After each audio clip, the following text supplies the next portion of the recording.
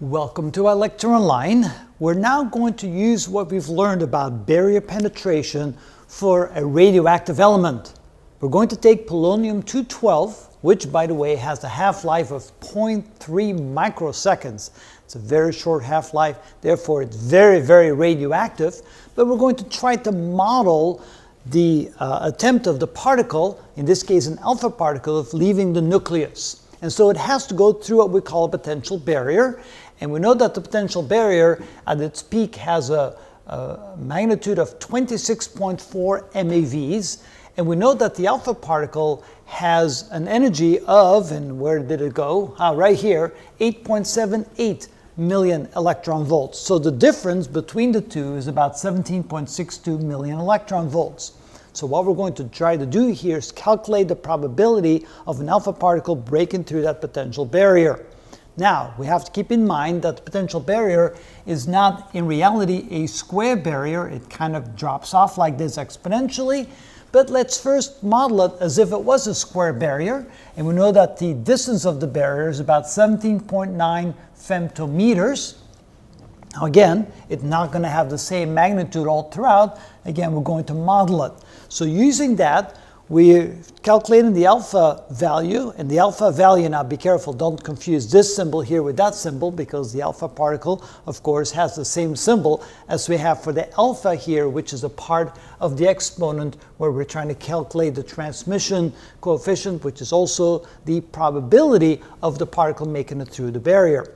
So we take 2 times the mass, which is 4 times the mass of a proton, because an alpha particle has 2 protons and 2 neutrons, times the difference in the energy in million electron volts, times the conversion from electron volts to joules, and divide by h bar, which is h divided by 2 pi. When we do that, we get an alpha of 1.84 times 10 to the 15th. To make this simple, we just got rid of the factor in front of it, so we just have to find the 2 alpha L and then raise that to the negative exponent of E.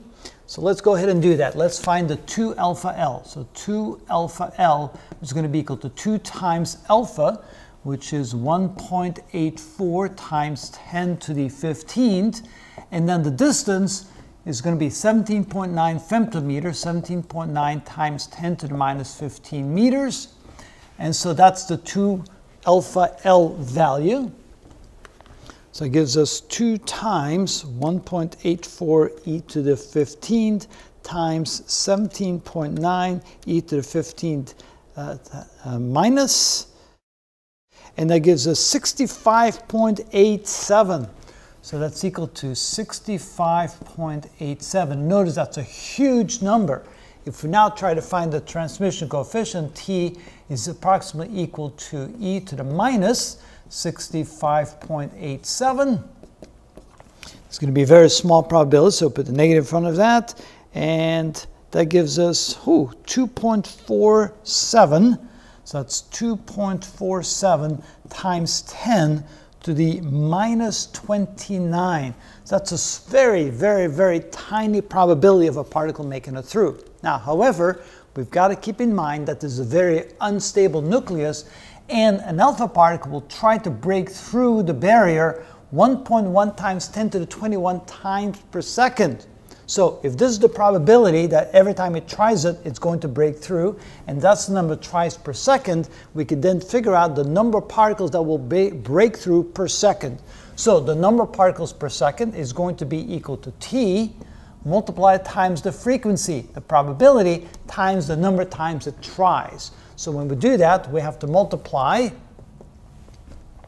2.47 times 10 to the minus 29 and multiply times the frequency of 1.1 times 10 to the 21st. So when we do that, we get the number of particles per second, number of particles, in this case alpha particles per second that will break through, to be equal to, let's see here, we multiply that times 1.1 e to the 21. And it's not very many particles. That's about 2.7 times 10 to the minus 8 particles per second. If we now take the inverse of that, we get the number of particles, or the number of seconds per particle, the number of seconds between particles making it through the barrier. So we take the inverse of that, 1 over the number, and that's going to be equal to, let's take the inverse, well, let's see here and convert it to that. That's about 3.7 times 10 to the 6th seconds between particles breaking through.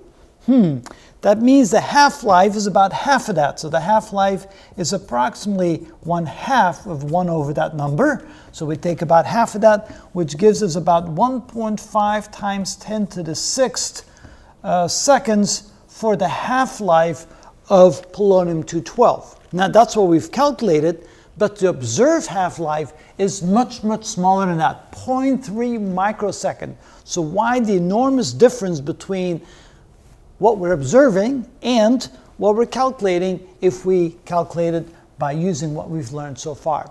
The reason why we're off by so much is because we had assumed that the barrier was a square barrier, but the barrier isn't a square barrier. The barrier drops off rather quickly, and therefore the alpha would decrease quite a bit as the particle tries to make it through the barrier.